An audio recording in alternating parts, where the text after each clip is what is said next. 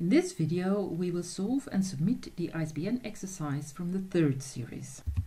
In this exercise, we will process a sequence of ISBN numbers and determine for each number whether or not it corresponds to a valid ISBN number.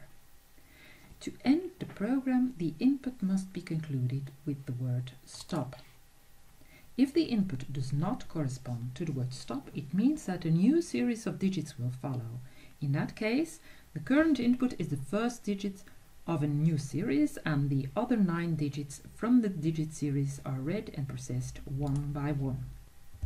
We use the known formula to calculate the checked digit and print the result. We will now take a look at the example on the donor. The first value is entered. At this point, we cannot assume that the first line of the first ISBN 10 code contains a digit, since it may also contain the word stop.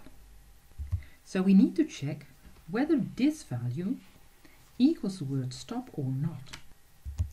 If this is not the case, it means that a new 10-digit series follows, to which the above formula is applied, to check whether the ISBN number is valid or not.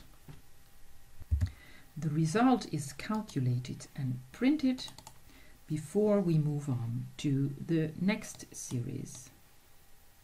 Again, we check whether this first value is different from stop.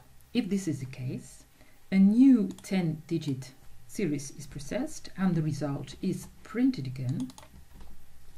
If not, so if the input equals the word stop, the input will be terminated and the program stopped. We switch to PyCharm to solve the problem. First of all, we will have another look at our solution from series 2. Here, as we enter the 10-digit series, the 10 input instructions were listed on different lines. In this exercise, we will try to shorten this code. Of these 10 entered digits, the checked digit was calculated with 9 of these digits and compared to the last input, and the result was printed. In this exercise, it must be able to repeat the action input, check, print a definite number of times. To do so, we will add a while loop to the code.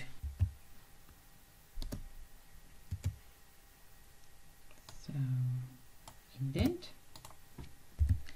After entering the first value of the series, we test it, and we will be doing so every time a new series starts. So we read the first value. When this value differs from stop, we can go on with the series and read the other digits. We calculate the checked digit and print the result. Please note that as we enter x1 and we convert this entry immediately into an integer, this would get an error when running the program with the word stop as x1. So we will not convert this entered value until we are certain that it is a digit. So I remove this. So here we will convert the value x1 into an integer. After completing the loop, we test the condition again. If x1 still differs from stop, the loop will be completed again for a subsequent series of digits. At present, no new value of x1 is entered within this while loop, which means that it retains its original value and we end up with an infinite loop. So it is necessary, when the entire digit series has been processed, to enter a subsequent value for x1 before the while loop is executed again. We add the code as a final step in the while loop. In order to test this version a first time, we click the Run button or select Run ISBN from the context menu. We enter 9 as a first value. This value is tested, and since it is not the word stop, it will be converted into an integer, and the console is now ready to receive the next 9 values. We enter the example values from Dodona. With these values, the check digit is calculated, and it is checked whether the 10th value corresponds to this check digit. We get the message OK. The console is now ready to receive the next value. When we enter the word stop, the program is terminated, so our exercise is proceeding as planned for the time being. However, we are instructed in this exercise to avoid repeating code wherever possible. We still see 8 different lines for the input of the next 8 digits. In fact, the same set of instructions is carried out 8 times, namely reading a digit, calculating a product, and adding up the result. As the number of repetitions for this part of the code is known, 8 times, we can make use of a for loop to optimize the code. First value, x1, is saved in a sum variable, which we refer to as check digit. The following code is replaced by the for loop. Each time the next digit is entered, converted into an integer, immediately multiplied with the corresponding factor, and the product is being added to the check digit sum variable.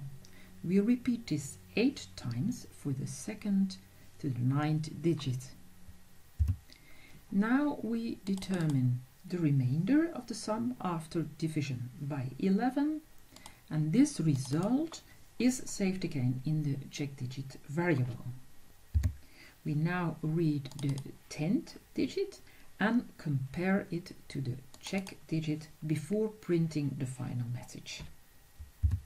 In that way, by using the control structures while and for, we managed to shorten the code considerably compared to the previous versions.